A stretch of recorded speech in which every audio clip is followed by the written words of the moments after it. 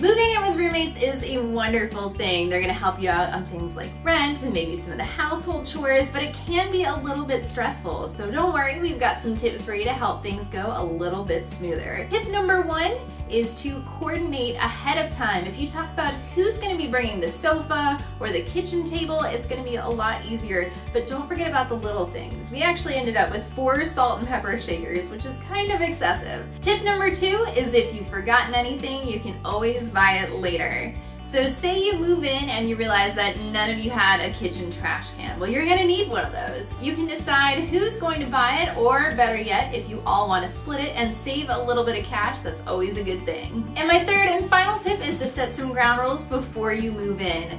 Trust me, you're gonna wanna do this. This way everyone knows what they're responsible for and you're not ending up fighting over who has to do the vacuuming that week.